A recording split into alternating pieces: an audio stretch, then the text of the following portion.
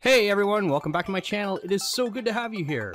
This is part 2 of the power of system events on ServiceNow. In the first video, we learned what system events are, how to leverage them with gs.eventQueue, and which components in ServiceNow would react to the generated event. This time we'll cover gs.eventQueueScheduled.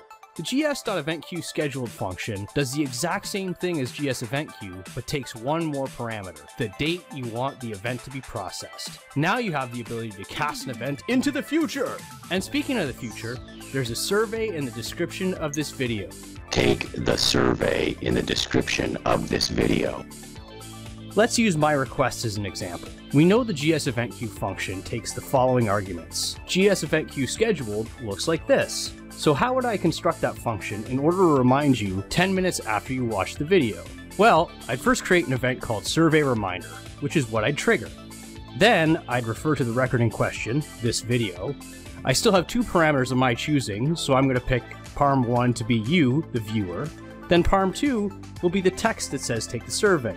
And the last parameter we'll need is a date time, which is my estimate of 10 minutes after the time you viewed the video.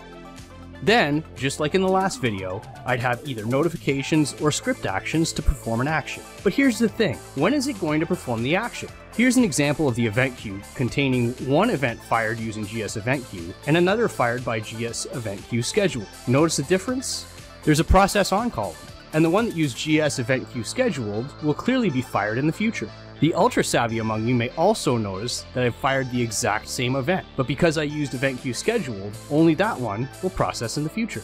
And this is when Rory Fenort comes in and says, "Yeah, but Robert, can't we just use scheduled job for that?"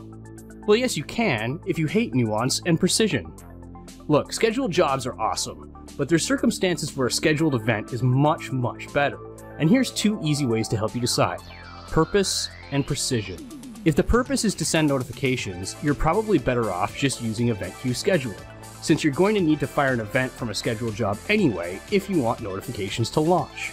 Precision. Let's say you want something to happen exactly 4 hours after something else.